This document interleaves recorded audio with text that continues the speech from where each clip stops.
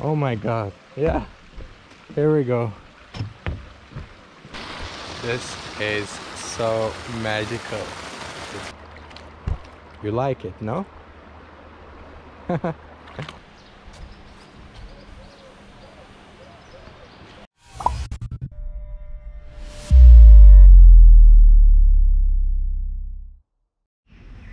Good evening, guys.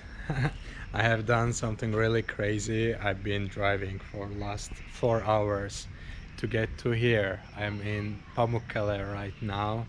Actually super excited about tomorrow because I just came like quite late. It's 10 p.m. here and Pamukkale entrance is already closed and it's already dark, as you can see. So I'm waiting for tomorrow morning. They told me there are one door opening at 8 a.m. and another one opening at 6:30. So I will be sleeping in my car actually. So I didn't want to spend money for hostel or hotel or whatever around here just for a few hours.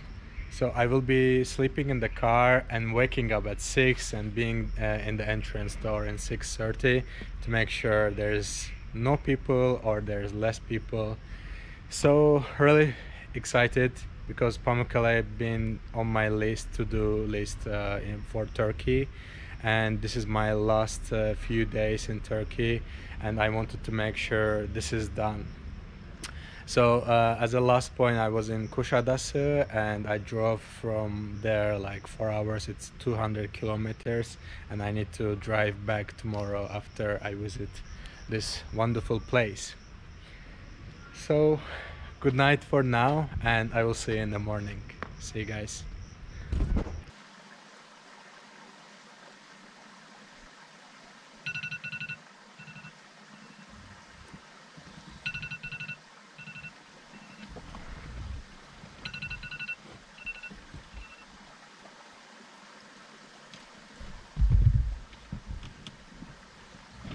Hey, good morning guys. Right now it's 5:15 and I'm getting ready to go to visit Pamukkale. They will be opening 6:30. I decided to wake up early, get ready, change my clothes, wash my teeth, have a breakfast, and 6:30 I will be in the door to get in and explore around.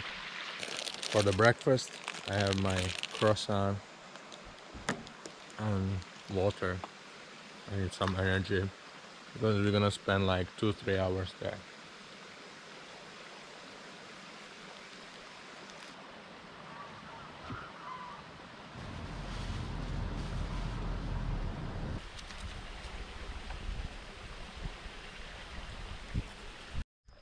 I just arrived to here. It's quite early. It's 5:30 still, so I have 1 hour to go. And this is the different gate. I was sleeping in a different gate, which was like south part, and this is the north part. And this gate is opening at 6:30. So in case you are coming here, make sure that you are early. I think it will pay off because there will be less people and you can enjoy it really. And there's this beautiful view to the city. I think I'm not sure exactly how the city called, but I think it's Denizli, and sun is rising behind me. It's gonna be incredible as well.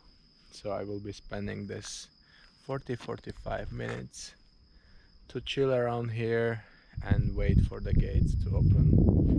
Only security met me and I asked if it's even possible to get in earlier. He said no way. So we have to wait 1 hour. So the sun is already up and I'm still waiting. Time doesn't go to be honest. But I have only 25 minutes to go and then we should be in to explore around. And I wanted to share some information with you guys based on the conversation I had with the security guy. So this is obviously unusual situation because if it's not a pandemic, if it's a normal times, usually the buses and tourists are arriving actually in this time, 6:30, to explore before everybody else. So, but as you can see right now, there's only one car, which is mine. Not mine, but it's a rent-a-car, obviously. So in normal times, actually this time is quite famous, like 6:30, the big buses are arriving with tourists. I am hoping this is not going to happen today, and due to the pandemic, you know, there's not many people visiting Turkey at the moment, so this is the reason it's quiet at the moment. So 20 minutes to go to explore.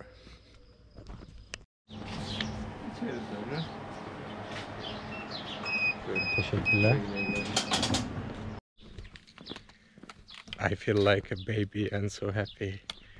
I'm the first. There is nobody after me or before me. And there's this beautiful balloon. Look at this. I just learned they're actually doing the training. So it's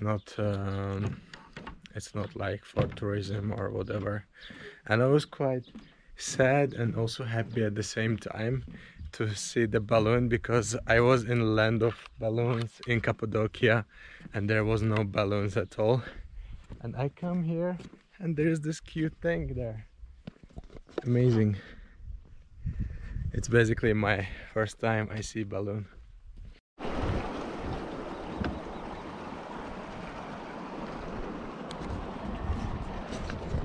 Beautiful view, right? But somehow there is no water here. Maybe it's downstairs, I'm not sure. But we'll be checking out. Only thing I see is the doggies there. There are like 2 dogs, maybe more. Yeah. But the view is really crazy. I hope the balloons goes up and there's even better view. Okay, I think there's a way to follow to go to downstairs. Ah, there are more doggies, like 4 of them even. What a nice place to hang out for them.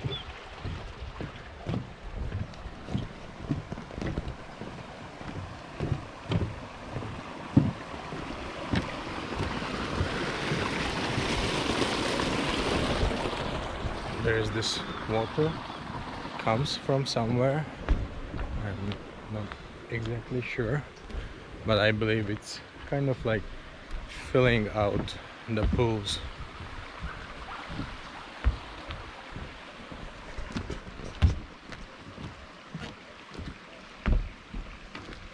Oh my god, yeah, here we go, here we go.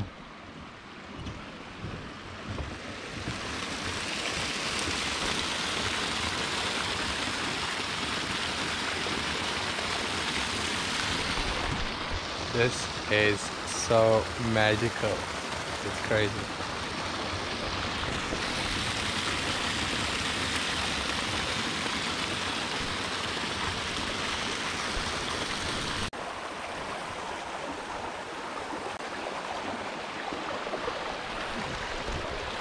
I just love this view. It's crazy. And this place looks like slippery, but in reality it's not actually. It's quite nice and safe. They said small pools might be slippery, but the big ones, I think there's a sand on the bottom, so they are not slippery. So yeah, this water fills out all the pools here. Truly incredible view. I think I really picked the best time to come here. The sun is just waking up. There's this balloon training.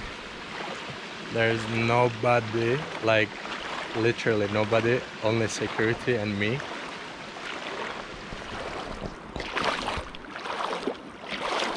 Oh God. I think last time I was happy, I was in paragliding. I mean, this much happiness. It's magical.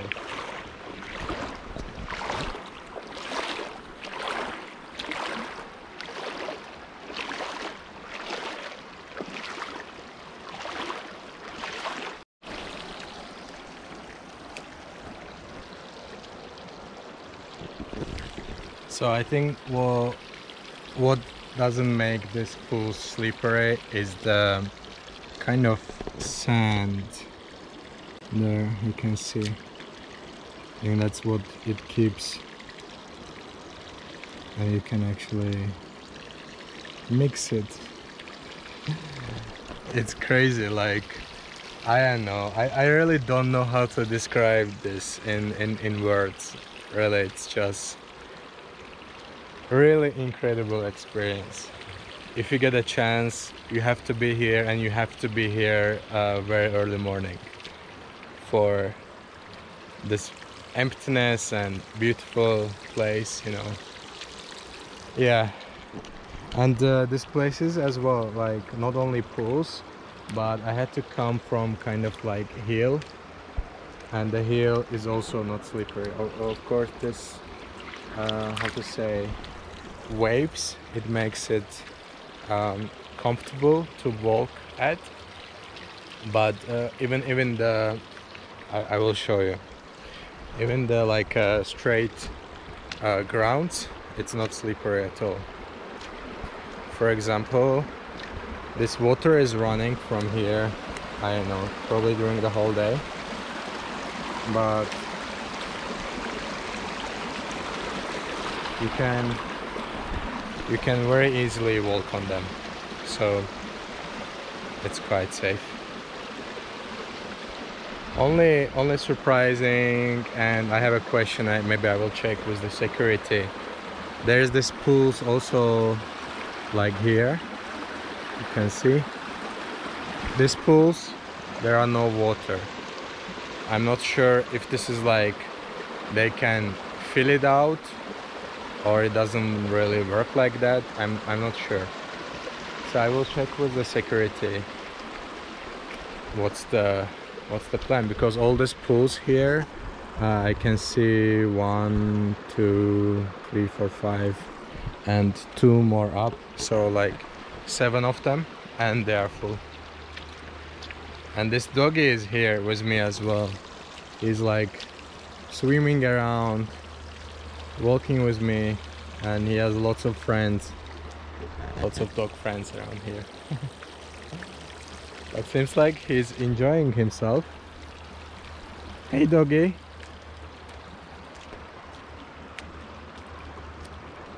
What's your name? It's interview time. Doggy, you enjoy it? What a lovely place you have as home. Hello.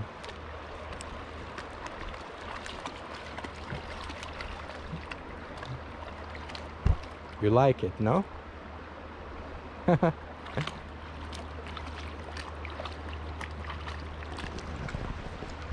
And he drinks the water. I'm not sure if it's drinkable. Probably it is.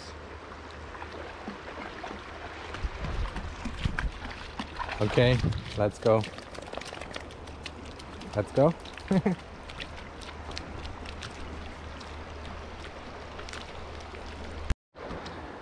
I just tried to be off the camera and just enjoy myself here. I don't know, I have no words. It's just an incredible place. And I'm also taking some pictures for Instagram as well. I have this tripod here. Obviously I'm alone, there are no people around, so I think I really did a good job by taking this with me. And the balloon still struggling around, and how to say, it's quite low, but hopefully it will get high and I can get some nice pictures and nice video. Okay, it's getting up slowly. Meanwhile, you can enjoy this view.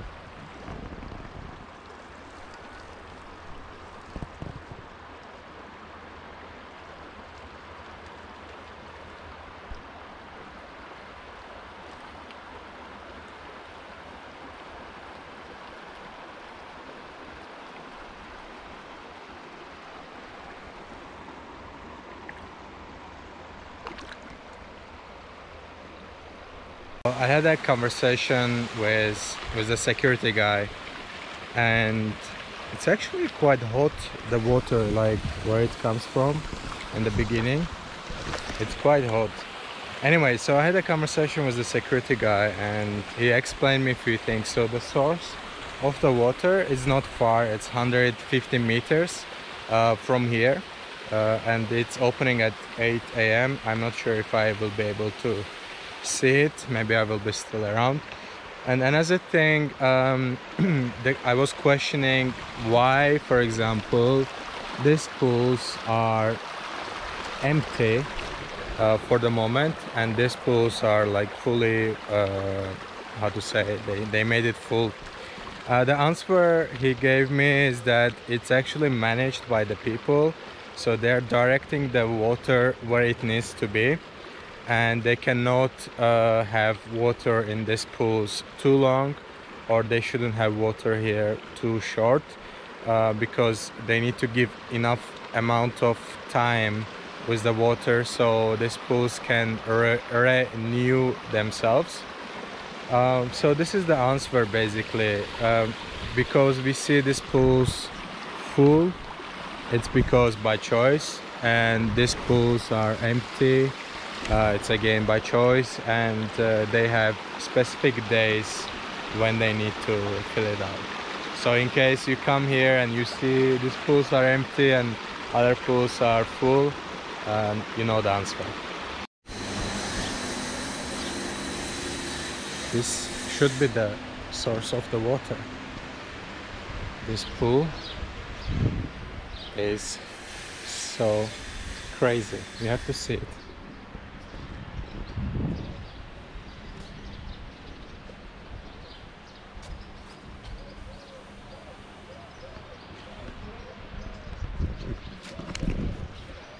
It's really nice. There's like ancient parts of the city, like big rocks and I don't know, pieces from one of these ancient parts of the city probably.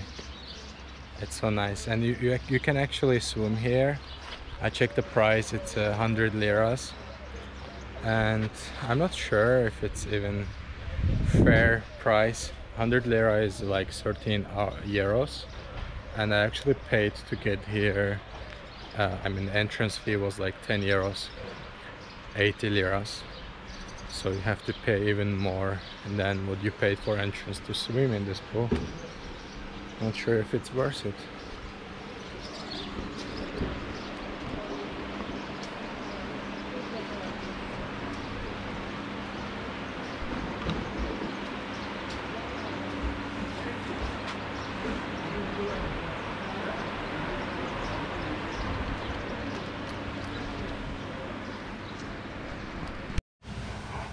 There's this beautiful map behind me which explains a lot about this place.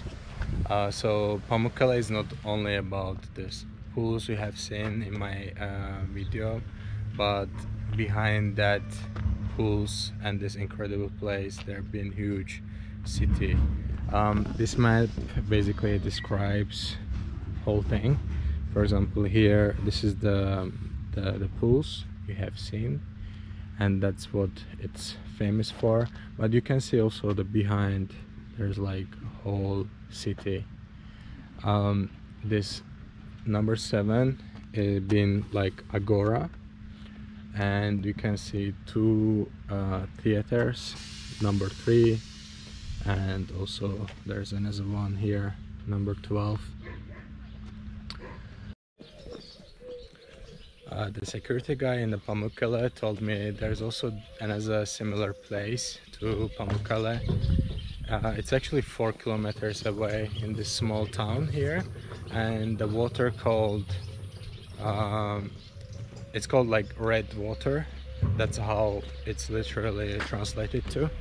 So I was curious about it, and I decided to come here and see what is it and how it looks like, and you can also decide if it's worth it to try it and come here.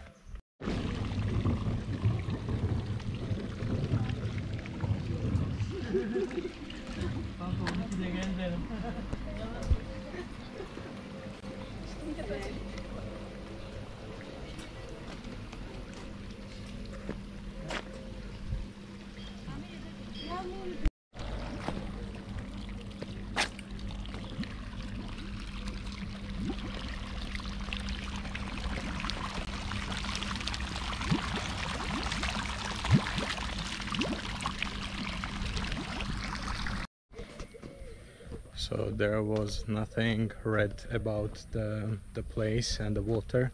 So I asked some people there, why is it called like a red water? They said it's just beneficial for health problems and the stuff. That's why it's called red water. So